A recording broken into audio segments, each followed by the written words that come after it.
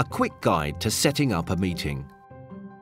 To quickly set up a meeting via Instant Messenger, go to your contacts list and right-click on the name of the user you want to invite to the meeting. If you're already in your meeting room, you can invite attendees to join you via email. To do this, go to the Meetings tab, select Invite to Meeting and click Invite by Email. This will open up a new email with pre-populated text.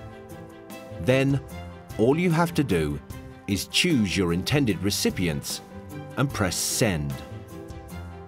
Once your recipients have accepted their invitations, all attendees will start to appear in your meeting room.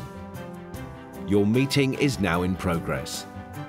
To stop the meeting, just click on Leave Meeting in the right-hand corner of your meeting room.